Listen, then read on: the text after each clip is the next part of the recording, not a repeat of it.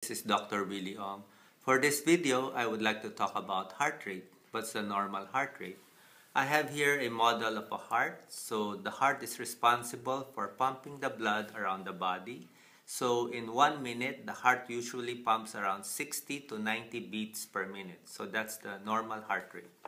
How do you get your heart rate? One technique is to check your pulse rate. The pulse is located in the radial area near the thumb. So you palpate for your pulse. Then you look at the clock and you count the number of beats in 1 minute. So that will be your resting heart rate. Another technique is to check for your carotid pulse. It's located in the anterior section of your neck area near the thyroid gland.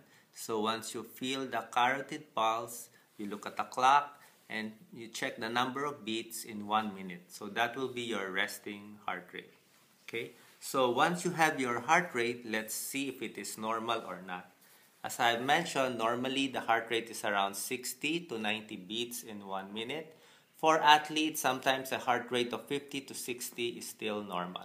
If your heart rate is more than 90, that's quite fast already. And if your heart rate is more than 100, that's tachycardia, you should see your doctor to find out what's causing the fast heart rate.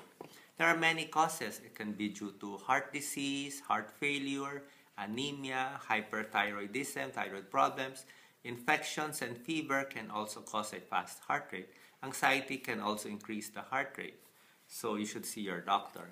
On the other hand, if your heart rate is very slow, less than 50 beats per minute, that is usually a sign of a heart rhythm problem, and you should also see your doctor.